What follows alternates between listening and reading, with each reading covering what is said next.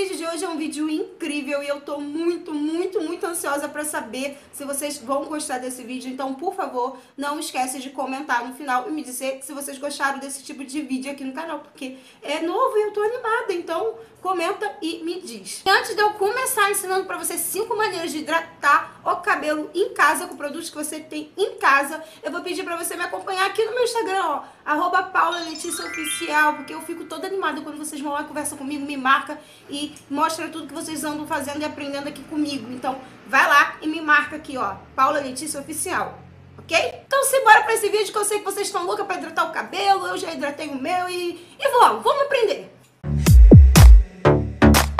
It's times like these you learn to love again. It's times like these.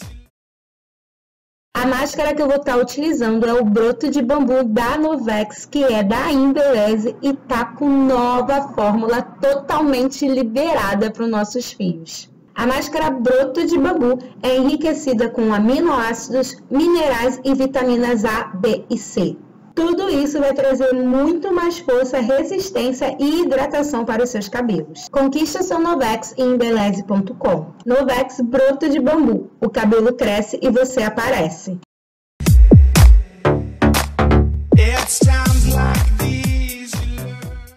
A primeira hidratação caseira, você vai utilizar 2 colheres de creme para 2 colheres de açúcar.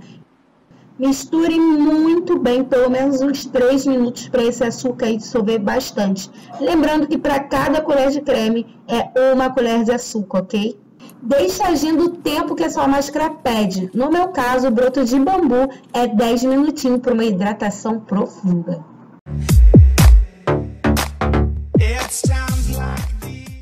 A segunda eu já tinha ensinado aqui no canal, mas eu vou ensinar de novo, porque eu adoro, que é com adoçante. Você vai misturar 1 colher para cada 2 colheres de creme.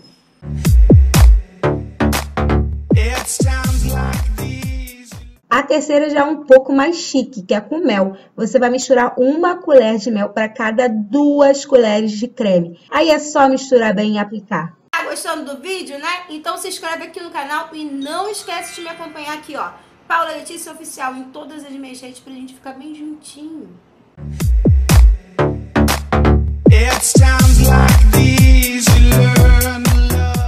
Já a quarta receita, você vai precisar de um ovo inteiro, gente. Inteiro, para dar aquele brilho, dar aquela renovada no seu fio. Olha, eu tenho certeza que você vai ficar apaixonada por essa hidratação. É só colocar um ovo inteiro e misturar muito bem e aplicar.